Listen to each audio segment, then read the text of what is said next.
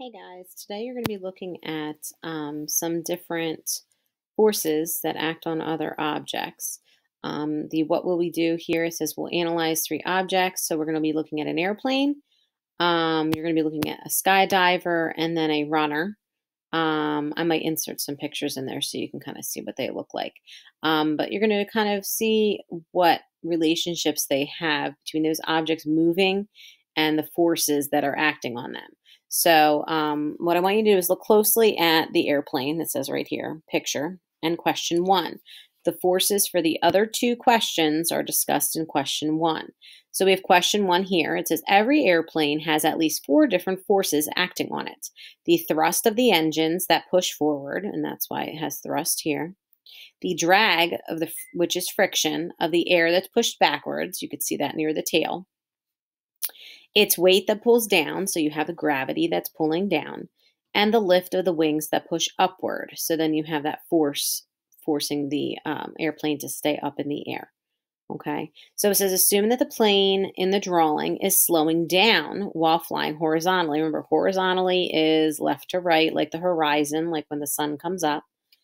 Okay, which of the four forces shown is greater than the others? So when the plane is slowing down, what forces are going to be greater than others, which are going to be equal to others, and explain your answer. So when we're slowing down, which one of these four forces is going to be greater? Which ones might be equal? And you're going to explain your answer in this blue box. Okay. The second question says a skydiver's opened their parachute and is slowly falling to the ground at a constant speed. What are the two forces that are acting on the skydiver? Okay, we're not going to add them. Actually, I'm going to delete that. So you don't have to add them to the photograph. But what is the relationship between those two forces, and explain. All right, so don't worry about this part here that I'm highlighting. I'm going to delete that before I even share this with you. So skydiver. Go back to this. Think about these forces. Do they have engines that are thrusting them forward? Do they have friction because of the air that's pushing backward?